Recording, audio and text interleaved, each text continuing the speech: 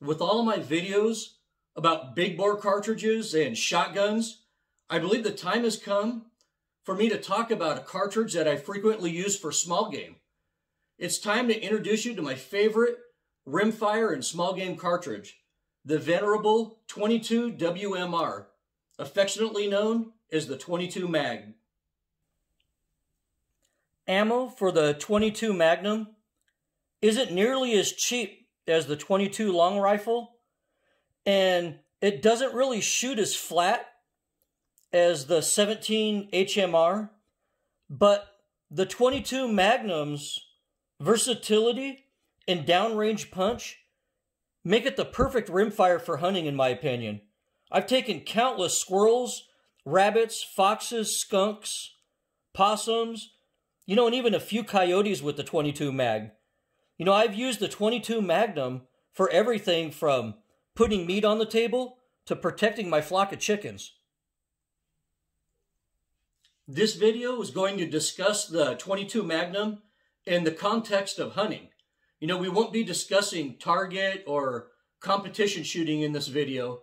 Although accuracy and precision are important, we'll be talking about using this cartridge to kill animals, not to make little tiny groups on paper. This video will give you my objective, although slightly biased opinion of the 22 Winchester Magnum rimfire cartridge. So sit back, relax, and enjoy my take on the 22 Magnum.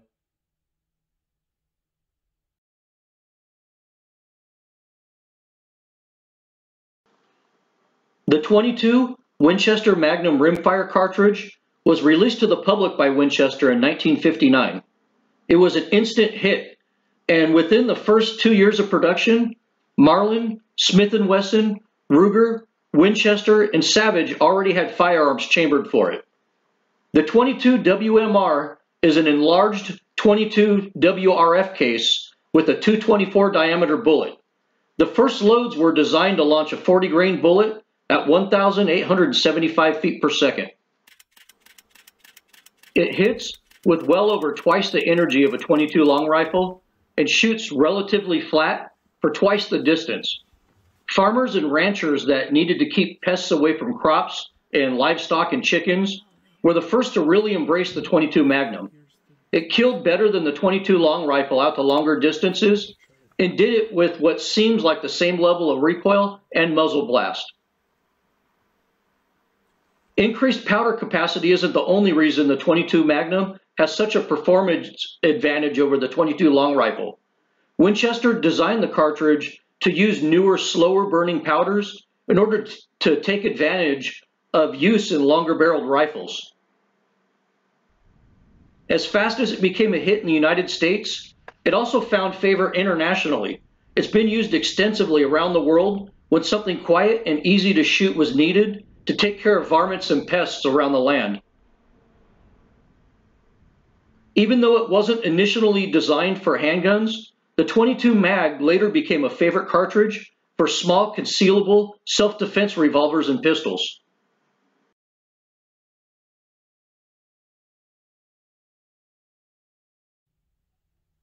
I'm a huge fan of all of the popular rimfire cartridges. The 22 WMR, the 17 HMR, and the 22 long rifle. But to me, the cartridges like the 17 Super Mag and the 22 Hornet rounds don't appeal to me at all. Because they're just way too much for rabbits and squirrels, and the ammo is very expensive and hard to get. And let's be honest, you're better off using a 223 than your 22 Hornet anyways. So here's a chart comparing the three practical rimfire cartridges for hunting. And you could clearly see the strengths and weaknesses of all three in this chart. Notice that I didn't add recoil numbers like I usually do in my charts, because I don't feel that you're going to feel any recoil in any of these. So recoil energy is a useless number for these cartridges, in my opinion, because you're not going to really feel recoil in any of them. The 22 long rifle obviously lacks the energy and trajectory of the 17 HMR and the 22 mag, but the 22 long rifle is literally the cheapest cartridge in the world to shoot. And if you just love high volume plinking like any red-blooded American does, then having a 22 long rifle in your collection is pretty much mandatory. This is also the perfect starter rifle for any child's first hunting experience. And to tell you the truth, it's actually great for squirrels. But from an ethical hunter standpoint, the 22 long rifle is best used for smaller game like squirrels and rabbits, and it's best used at 50 yards and in my opinion. Now, the 17 HMR is a fantastic flat shooting, accurate little cartridge. Even though it's a significant downgrade in energy from the 22 Magnum, it shoots flatter and bucks wind better within its useful range, making it the best rimfire for serious target shooting in my opinion. I've shot amazing groups with my little 17 HMR, even at 200 yards, but I'd never shoot anything larger than maybe a fox or a raccoon with this cartridge because it really does lack downrange energy. I don't even think I'd hunt coyotes with this, to tell you the truth. Now, the 22 Magnum was designed from the start to be a cheap small game cartridge with almost no noticeable recoil. It retains much more energy than the 17 HMR within ethical hunting distances, and way more energy, of course, than the 22 long rifle. And the lower velocity, I think, and higher mass of the bullets normally gives great penetration rather than the bullets exploding on impact like a lot of the 17s do. As a pure small game rimfire hunting cartridge, I think the 22 Magnum is about as perfect as it gets.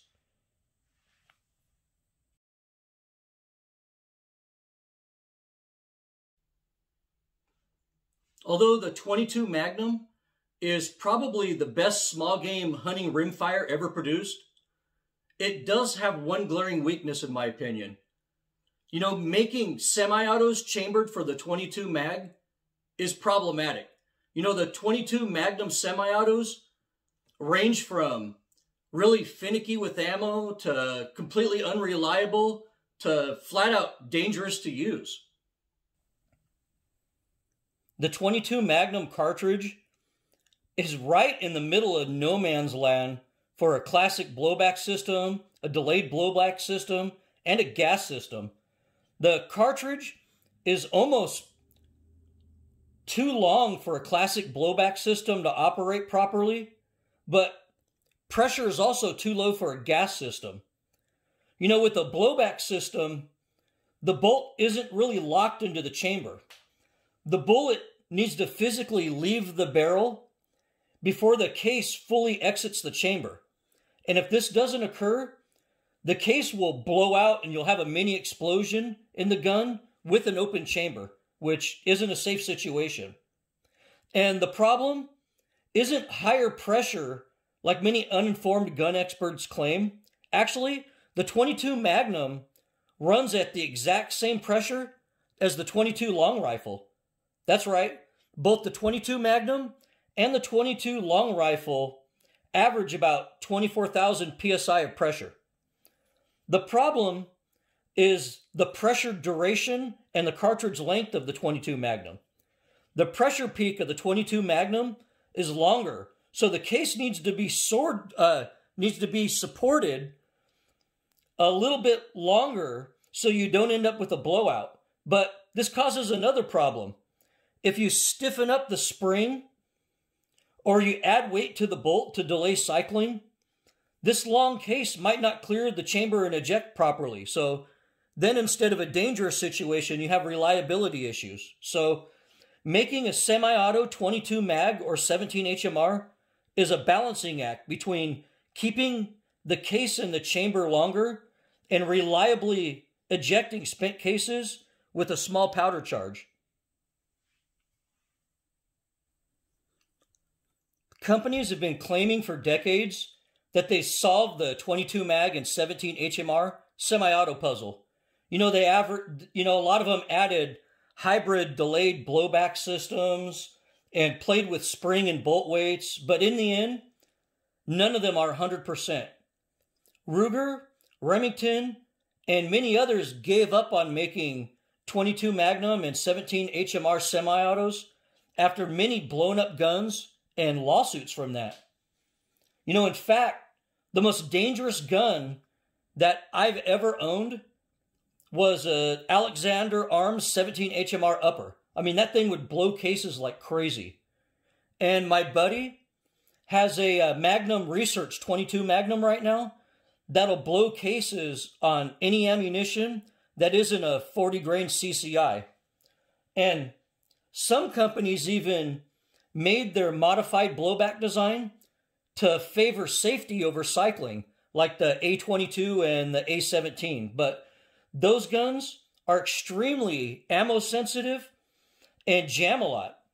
Here's some YouTube footage of A22 jamming a lot, which a lot of them seem to do.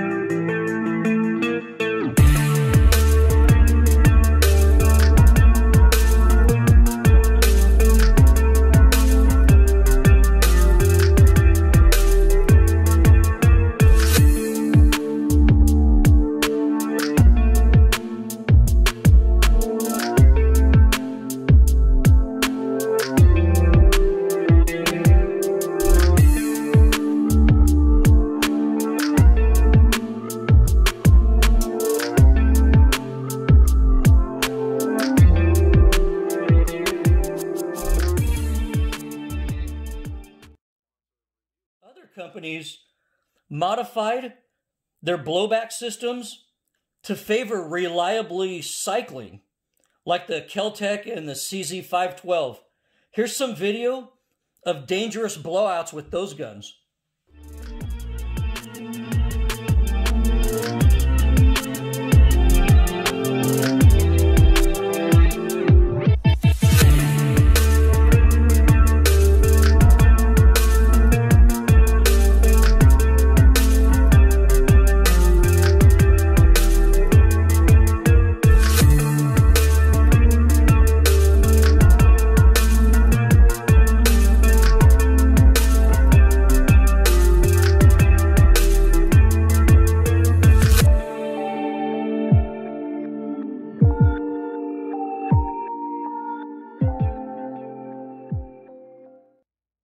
Another issue with rimfire ammunition in general is that in order for the priming compound to ignite, rimfire cases are made of very thin, soft material. Because of this, rimfire cases are very prone to blowing out or splitting if they aren't fully supported in the chamber, which is another reason why semi-autos aren't really a great idea with 22 Magnum rimfires. Out of every 22 Magnum semi-auto ever made, I personally think that the CZ512 is probably the best of the bunch. But as you saw in this segment of the video, even those can have issues. So when it comes to rimfire Magnums, particularly the 22 mag and the 17 HMR, I stick to bolt action rifle. I stick to bolt action rifles only for these. If you like lever guns, though, Henry lever action and 22 mag is also an awesome combo.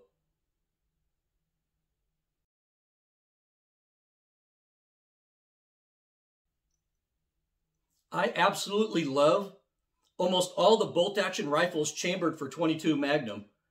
You know, you also don't need to spend a lot of money to get a great sub-MOA rifle in 22 Magnum. There's super cheap rifles like Rossi and some of the Keystone rifles like the Keystone Cricket that work okay.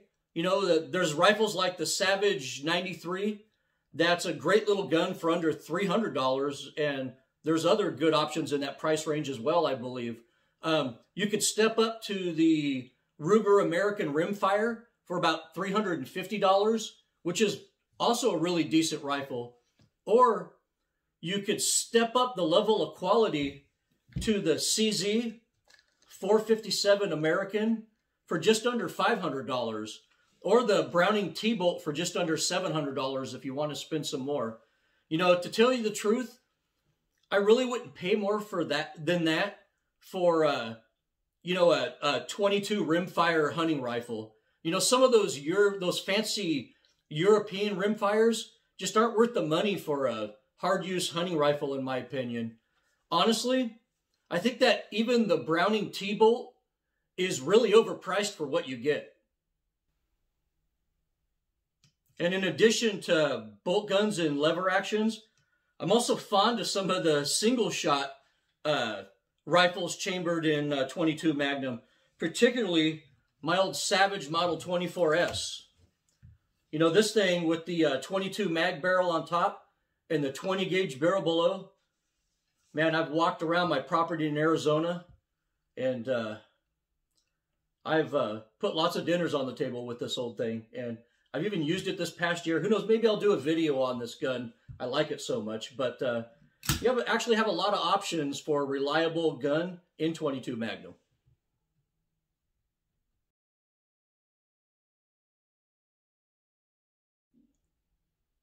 Like the 17 HMR, the 22 Magnum is famous for being a very accurate cartridge. But its real utility comes in its versatility.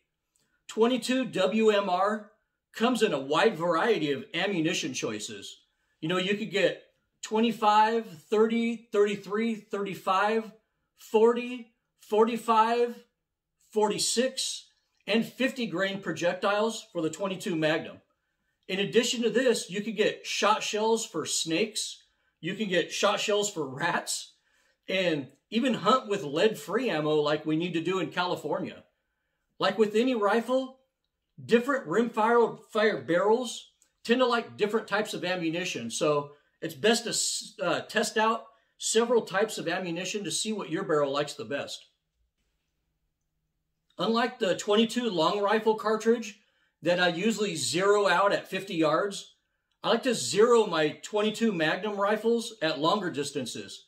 You know, even though we won't be shooting much past 100 yards with the 22 Magnum bullets, because they really start falling and drifting fast out past that distance, the 22 mag can shoot relatively flat from the muzzle out to about 125 yards. The key here for hunters is that we'll be shooting very small targets. You know, the head or vitals of a squirrel or a cottontail are actually very small. So I set up my zero for a maximum point blank range with this in mind. Also, a very mild 10-mile-an-hour breeze is going to move the bullet almost 5 inches off the target at 100 yards. So I try to hunt with the 22 Magnum at about 100 yards at end. You know, preferably well under 100 yards if I can, because wind drift is just so bad at or past 100 yards. Yeah, and I got 2 more in here, in the back of my car. Yeah. I personally like a 90-yard zero with my 40 grain CCI game points and with my 30 grain TNT green rounds. You know, with that zero, they hit about a ½ inch high at 50 yards and about a ½ inch low at 100 yards. You know, and this has been my key to success with quick shots on really small targets. You know, unless you're in California, the CCI game points are the best hunting round I've ever used for hunting with the 22 Magnum. But for those in California, the CCI TNT green ammunition is probably your best option. You know, here's some groups that I shot with different ammo at 90 yards.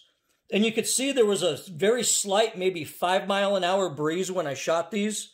And it drifted most of them off about an inch or two. So that's the big drawback to the 22 Magnum, is that once you get out past about 80 yards, 75, 80 yards, the wind really starts taking these things.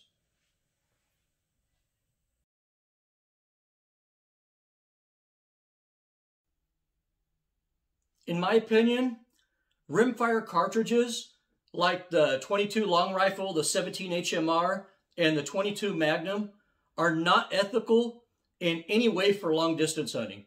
So get that nonsense out of your head. You know, whether I'm hunting with my 22 Magnum or my 17 HMR, I don't shoot at living animals with these cartridges at much over 100 yards.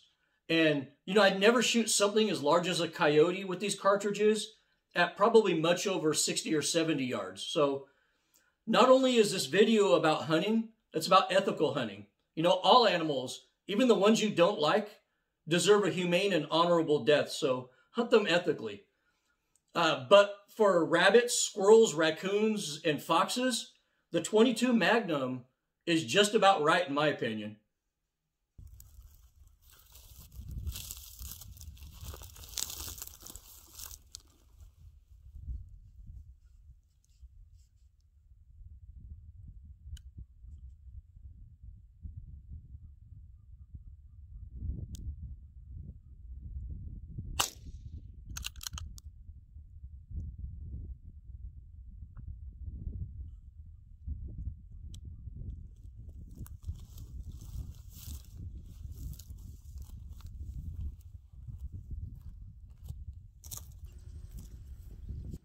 And there's Mr. Jackrabbit right there, 22 Magnum. Got the job done today. And I'm going to put on some rubber gloves and a face mask and get the quarters and back straps off this thing and make them for my dogs. Nothing goes to waste, man.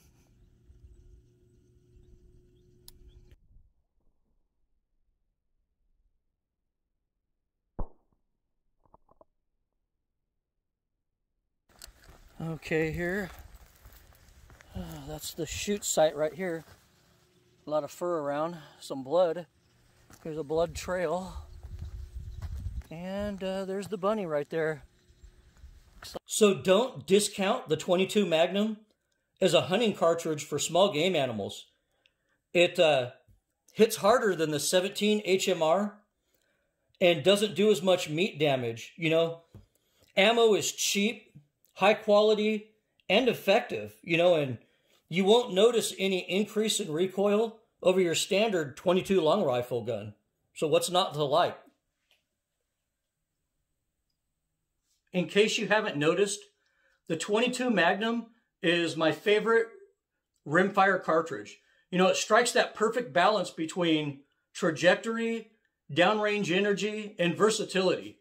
You know, if I could find one weakness with the 22 Magnum, it would be that it doesn't lend itself to a semi-auto platform very well.